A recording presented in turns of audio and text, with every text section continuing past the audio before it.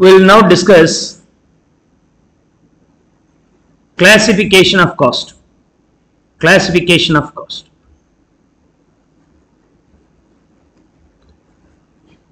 For example, if you manufacture a product, you have to find out the cost of manufacturing and selling. On that, you add the profit share for the management, the ultimate value being the sale price. This is called share price. Now,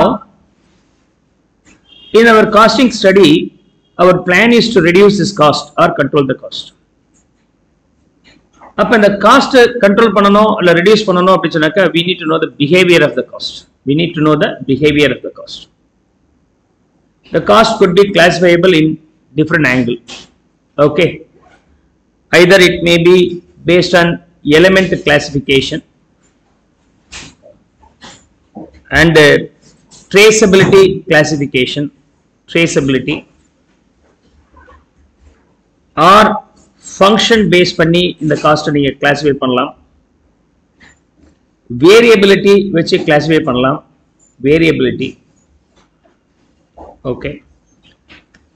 and controllability வச்சு classify பண்ணலாம். Controllability. Okay. Controllability அதை வச்சு classify பண்ணலாம். Normality வச்சு நீங்க classify பண்ணலாம். Normality. You can classify using the normality.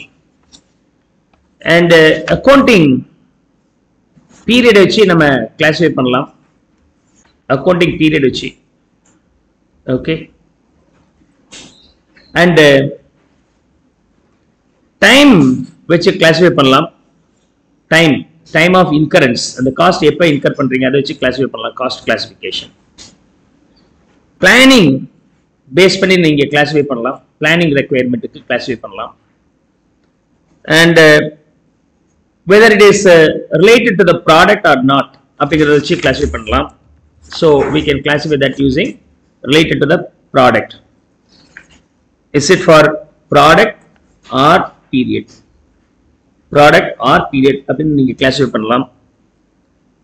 And sometimes for the managerial ரெக்வயர்மெண்ட்டுக்கு classify பண்ணலாம். And is the cost is relevant for decision making purpose அப்படிங்கறத வச்சு கிளாசிஃபை பண்ணிக்கலாம். relevant. Okay, so these are the classifications we have. ஒரு product manufacture பண்ணதுக்கு எனக்கு 100 rupees ஆச்சு அப்படி சொன்னாக்க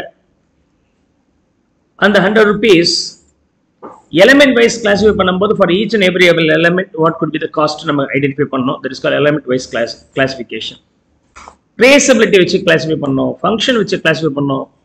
Each and every type of classification will have some importance in practical life.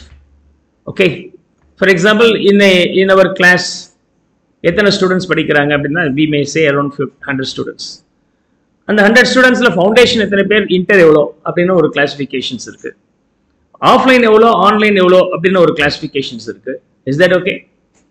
And college படிச்சுட்டே படிக்கிறவங்க எத்தனை பேர், ஃபுல் டைம் இதை படிக்கிறவங்க எத்தனை பேர், that also be one more classification. Girls எவ்வளோ, பாய்ஸ் எவ்வளோன்னு கிளாசிஃபை பண்ணலாம். அப்படின்னா அதே 100 ஸ்டூடெண்ட்ஸ் டிஃப்ரெண்ட் ஆங்கிள் நம்ம கிளாசிஃபை பண்றோம். Will have the different purpose. Okay, அப்போ நம்ம அதை கிளாசிஃபை பண்ணும்போது ஃபவுண்டேஷன் என்ன, இன்டர் என்னன்னா, can we club the foundation students together as one batch? அதுக்கு தேவைப்படுது. இது மாதிரி நம்ம சில சமயம் கிளாசிஃபிகேஷன்ஸ் இம்பார்ட்டன்ஸ் இருக்கு. ஒரு ப்ராடக்ட் மேனுஃபேக்சர் பண்ணதுக்கு ஆன 100 rupees அதோடைய தன்மைகள் தகுந்த மாதிரி, அந்த காஸ்ட் தன்மைகள் தகுந்த மாதிரி நம்ம கிளாசிஃபை பண்ண தெரிஞ்சுக்கணும். That's the first part you have to understand. Is that clear?